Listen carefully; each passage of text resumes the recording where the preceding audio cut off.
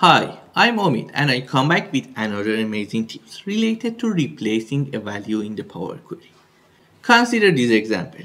In this case, we have lots of ID and I'm going to replace the ID if it includes QQ with null. So consider this one. It's include QQ, so it should be replaced by null. But usually when we select these columns and use the replace value, for example QQ with something different, for example dash dash dash, and press OK. See, it presented just replace the QQ with the selected parameters. And if I replace this one with null, it provides error for all the cases. And another case is that when I select these columns and press replace value and say QQ with null, when I press OK, see, I do not select this one. When I press OK and come back to the function, you can see that automatically it's going to check this one, match entire cell contents. So you cannot replace directly the whole cell by nulls if it includes specific parameters. To address this problem, we take two different scenarios. First, using add a new columns. Second, using the replace functions based on what we learned by adding a column.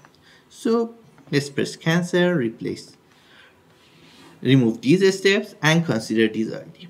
I say add a new column and say Text.Contains. So if the ID is contains QQ, and see the result of this formula. Okay, it provides true for these and false for this row because it's not include QQ. Back to the formula, I write if text.contain this one, then provide null, else provide ID, and see the result. Yeah, it provides null for the cells that include QQ. This is a good function. I can use it inside my replacing function. So based on this explanation, back here and select these columns. I'm going to the home tab and replace QQ with something different, for example dash dash, and press OK. See, this is a function. It mentioned that replace QQ with dash dash, and this is a replacement function. This is what we need to do. Let's copy this function, press Fx and paste it here. This is a specific function, receive 3 arguments and do the replacement. Actually, the first argument is the text, the value provided in the cells, and the old argument is QQ, and the third argument is dash dash, what is going to replace it. So based on this, I'm going back and remove this part by using my own functions. Let's define it A, B, C. A is the value presented here. B came from here and C is this. Let's replace this one with null.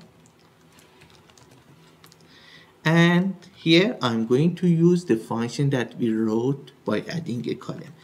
If text contains, if the value, the ID presented here, which presented by A, contains QQ, we can write QQ directly or we can refer to B. Let's refer to B. B came from here. If this is, then provide null. Else provide the value presented here, A. Instead of null, I can write the value presented here. But see, by doing this, you do not need to add a columns, remove the previous one, and rename it afterwards. You can replace the whole cells based on its specific parts.